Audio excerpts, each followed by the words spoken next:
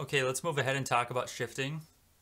Shifting is when you combine the x-axis with the y-axis you've already practiced. And this is where things get a little bit technical and where you want to be very careful. You'll refine this over time. It'll be fine no matter what, but you want to be sure you understand that when I move, like for example, when you move from E to G, like this, it's a check mark shape. It's a perfect diagonal from here to my playing point here. So like if this is where I'm going to play G, going from there to the note prior is a perfect diagonal, like this. The way that's accomplished is I lift the wrist and I scooch over at the same time, like that. That's how I get the check mark. So the order of operations goes like this. You play a note and you lift and scooch. You don't pick up the hand, you don't curve the stroke, you don't do anything weird. You just go like that. It's just a lift and you move your hand over. So to practice that, you play a note and you scooch over. And you make sure that when you're here, you can check that you shifted to the right position. Okay, so that's why this body shape is so important, because it lets us get familiar with this hand position in relationship to the key that's going to be played. When the mallets are in a normal relationship with the body, it's easy to know that when my hand is lifted here, I'm going to play a B. That orientation creates a consistency everywhere you go. So when I'm here, I know I'm prepared to play a G.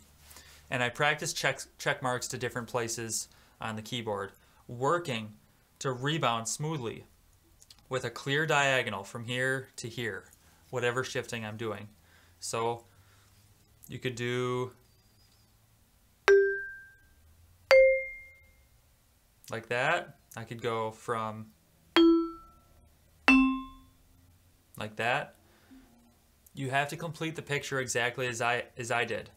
So if I'm going from E to C, I lift, I'm perfectly stationary at the top of the stroke, I'm perfectly stationary at the top of the stroke, I'm perfectly stationary at the top of the stroke. That's key.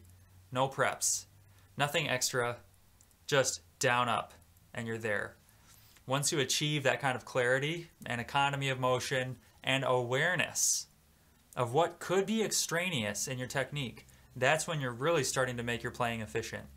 Remember, this is just a way to clean up your playing. It's just a technical beginning to your approach.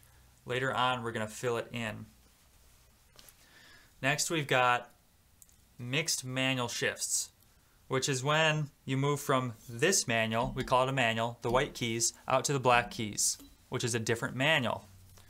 And when you do that, that's when this forward elbow motion gets involved, okay? So do some of this and just understand, like, your body can do that, okay? And so when you shift out, it's literally, the elbow comes out like that. So when I go from G to B flat, it's like this. And I'm there, and you see how precisely I'm there.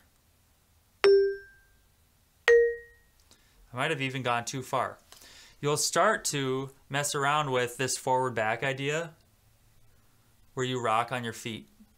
Okay, so start to experiment with bringing the torso by bending.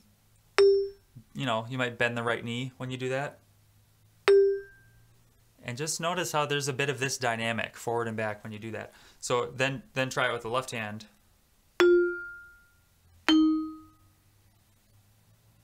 Maybe do both of them. There's a lot to mess with. You get to do any combination of those. So you need to be creative and invent your own exercises, but remain consistent regardless of what you play. I might go from here to there, just cuz. I might do them separately.